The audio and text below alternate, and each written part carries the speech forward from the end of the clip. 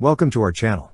Don't forget to subscribe and put likes, because your support is important for us. And here we go. According to Orlog Monitor's report, there has been an expansion of Bulgarian military assistance to Ukraine beyond the initial delivery of BTR 60 petabytes armored personnel carriers.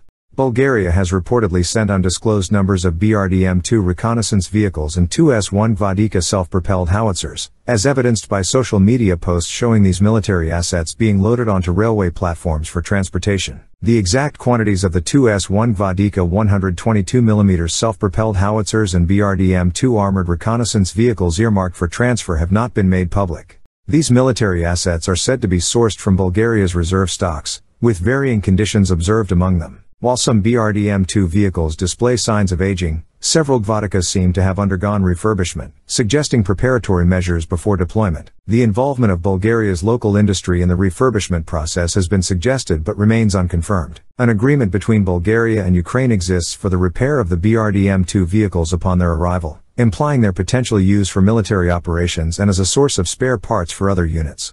There is speculation about Ukraine modifying these vehicles using parts from various sources, including salvaged components from different military assets, as seen in the case of the modified BRDM-2 Vovkalaka used by the Ukrainian Volyn Brigade. Reports suggest that Bulgaria's military reserves include up to 200 units of BRDM-2 and over 400 units of 2S-1 Gvadika, with additional units still in active service. Some of these Gvadikas were previously sold to the Czech Republic and later transferred to Ukraine, indicating ongoing Bulgarian contributions. The process of transferring this equipment to Ukraine faced delays due to issues with a Romanian transport company, sparking political debates within Bulgaria. Major parliamentary groups criticized Defense Minister Todor Tagrev for alleged inefficiencies in executing government and parliamentary decisions. Despite these controversies, the transfer of military equipment to Ukraine has now commenced. Discussions have arisen in Bulgaria regarding the condition of the transferred equipment. Some assets, sourced from the Bulgarian Ministry of Internal Affairs, have been unused for extended periods, prompting debates about the strategic value and ethical considerations of sending such equipment to a conflict zone,